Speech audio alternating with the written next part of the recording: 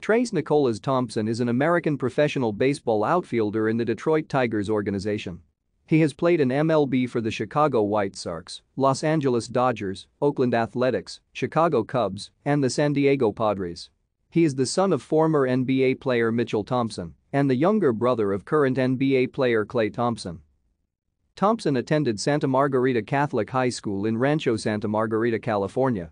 He committed to attend the University of California, Los Angeles to play college baseball for the UCLA Bruins.